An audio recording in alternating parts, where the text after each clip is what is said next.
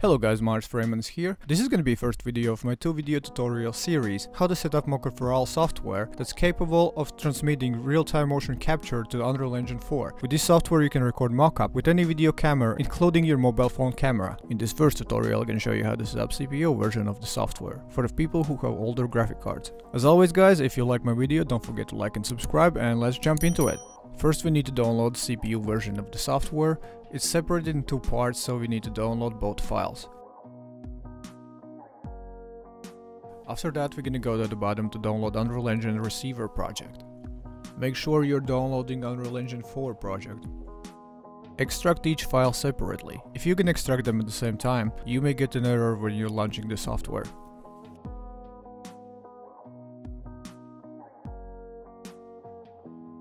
So next thing I'm gonna do, I'm gonna delete unnecessary files, and we're just gonna combine both folders.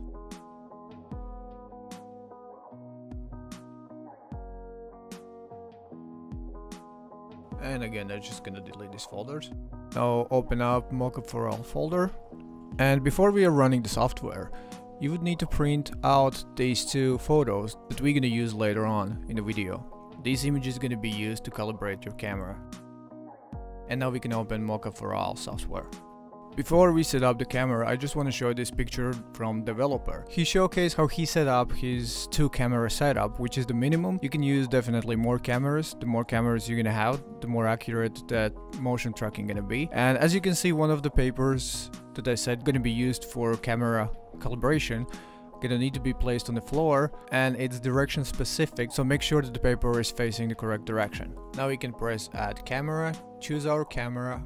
In the next step we're gonna use other tracking paper, or you can just face the camera in front of the screen. Either way is fine, and it works pretty well both ways. Main purpose here is for the camera just to track that paper or the screen in different angles. In that way you're just calibrating it. And the second calibration calibrates the paper on the floor. And now you just repeat the same process for the rest of your cameras.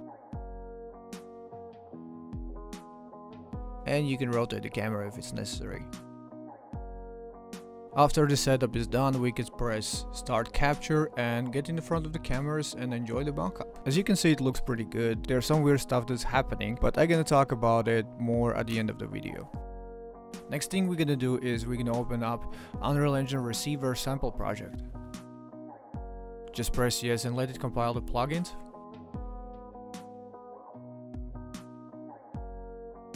I'm sure that most of you are interested how we can use this with the Metahumans, so let's download one and let's set it up.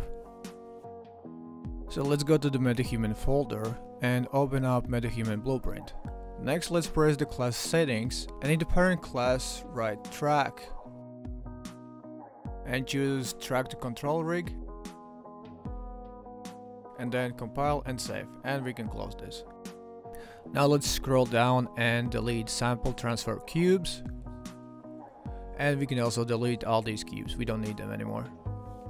Bam!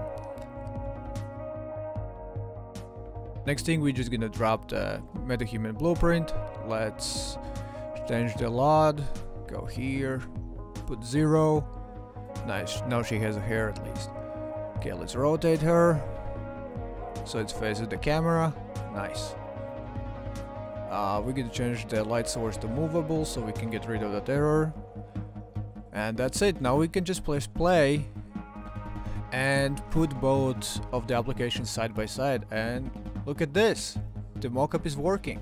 For the version 0.1, it actually software works pretty well. Camera setup is tricky, like you need to align 2 cameras, and as I'm tall guy, I'm 6.2, calibration is pain in the ass, because I need to move cameras pretty far away, then it doesn't track that paper on the floor, I need to print bigger paper, and in the settings I max out a lot of stuff, but still the human looks a bit weird, and I still think it's because of my height, so I hope developers just gonna increase the option to stretch a bit, like lower body and upper body, but in general I like it. And anyways guys, thank you for watching, don't forget to like and subscribe, and see you in the next one.